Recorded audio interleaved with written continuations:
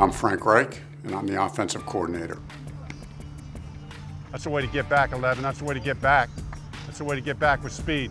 Anytime you're going to work for a new organization, to me the number one thing is the people.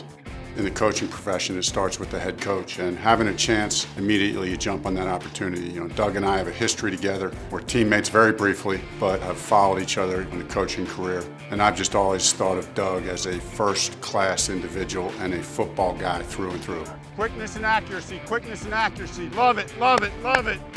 Love it, Carson. Yeah. Our offensive coaching staff, it's a great staff, and I think Doug has surrounded himself with a bunch of people who will respect the chain of command but bring a lot to the equation. For me as the offensive coordinator, you know, I do feel like one of the strengths that I could bring would be in the passing game, you know, to suggest a few ideas and concepts that can help this team win football games. Either one, you know, just you visualize the rush that you're facing.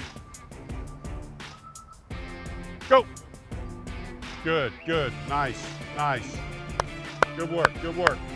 You know, I think one thing as a coach who has played, I first and foremost have a respect for the guys who played at any level. You understand how difficult of a job it is to be a player and the pressure that is always on you, but yet you also understand what it takes to make those plays that win games, because you've made some of them and then you've missed some of them and you couldn't sleep at night because you did miss something. And now getting into coaching is a way to kind of pass on what you've learned from those good experiences and those bad experiences as a player. And I think as a coach now, I think the players can sense that. Profiles in Coaching, brought to you by Rothman Institute at Jefferson, the official orthopedic partner of the Philadelphia Eagles.